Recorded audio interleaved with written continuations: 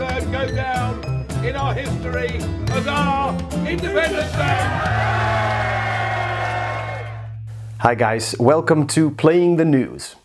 Last week a group of professional and hobby divers finished a 9-day expedition in which they managed to recover 2,000 kilos of old fishing nets from the bottom of the North Sea.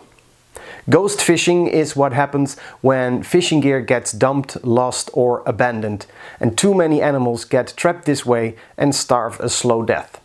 The Dutch initiative Dive the North Sea Clean tries to reduce the amount of ghost fishing.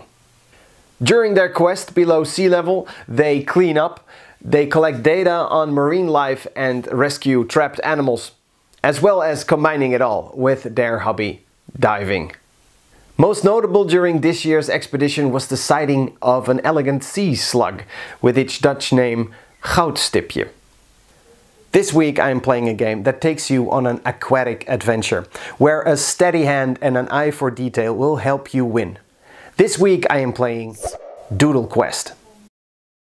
In Doodle Quest, players flip over a quest card, study it and then start drawing on their own transparent sheet. When everyone is done drawing, you put the transparent sheet on top of the quest card and you add up the points. The game has got several different quest cards, they're all very cheerful and it is a great gateway game. The same designers who made Doodle Quest also made another game called Looney Quest, and the expansion to Looney Quest has got a underwater theme as well. Both are very fun and both are worth checking out. I suggest Doodle Quest for a beginner group and Looney Quest with its computer game-like feel for a more experienced group.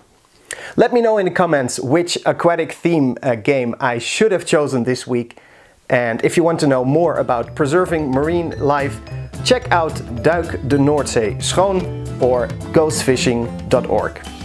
Thanks for watching.